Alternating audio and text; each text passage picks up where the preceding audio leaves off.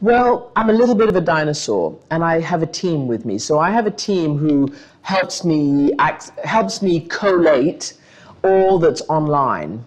I do a little bit of online in terms of research, but I do quite a lot of traditional media. I look at documentaries, I listen to the radio, whether, you know, in the United States, it was NPR, National Public Radio. In the UK, I listen to the BBC World Service or BBC Radio 4.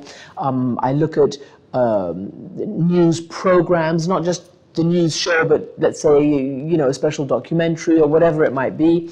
And as you know, there are a lot of documentaries being made right now. There's like a proliferation of documentaries on news topics, because a lot of television is getting away from doing the kind of stuff that I did when I first started. In the field, reportage, you know, first-hand accounts, eyewitnesses, interviews. A lot of that is now happening in the documentary sphere, so I look at a lot of that. Yeah, obviously, if something comes across Twitter or whatever it might be, of course, in my daily 24 hours, I take notice of it. But I don't get bogged down in all the social media that's out there, because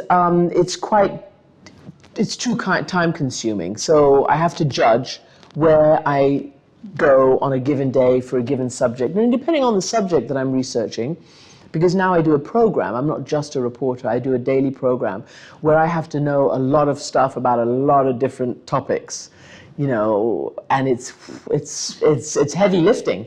It's hard work, really hard work.